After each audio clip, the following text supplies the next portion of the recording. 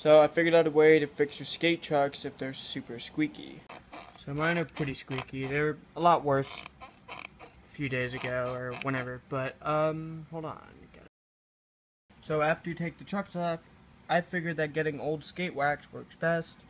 You could put it on the actual axle itself, or you could put some in the pivot cup or on it. You can even take some of the washer and kind of scoop it off. Put some in there. Tap it on.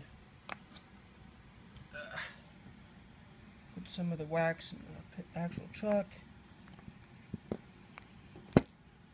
some on here. It's hard to do with one hand. You can put wax. Dropped it. Put wax on the bottom side, top side, inside of here, on here, in here, on the actual axle itself, and on the other bushing. And now you can see that my trucks are not squeaky, or as squeaky.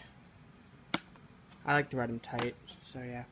Well, hope you liked that video. Sorry if my filming's kind of shaky. I tried to do it with one hand, and I'm tired, but whatever. Have a good day.